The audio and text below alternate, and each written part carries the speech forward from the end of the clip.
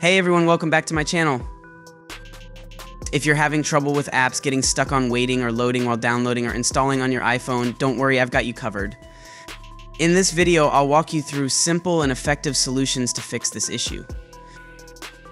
So let's get started.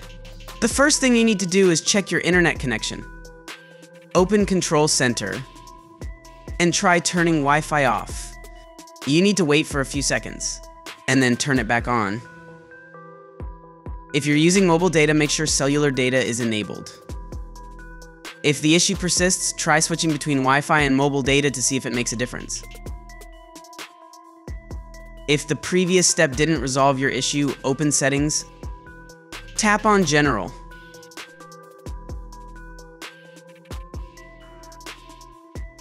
And select Date and Time. If Set Automatically is turned off, turn it on. This refreshes your device's connection to Apple's servers, which can resolve app installation issues. And go back to Settings. And navigate to Privacy and Security. Tap on Location Services and make sure it is turned on. This may seem unrelated, but some app installations require location services to be active, so enabling this can help.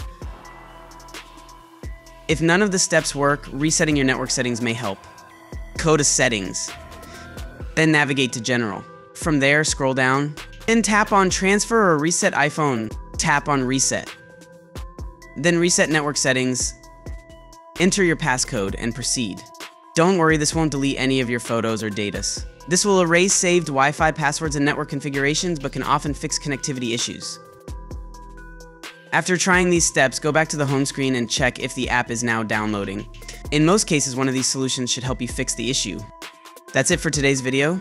If you found this video helpful, give it a thumbs up and don't forget to subscribe to the channel and hit the notification bell so you never miss out on more tips and tricks. Thanks for watching, and I'll see you in the next video.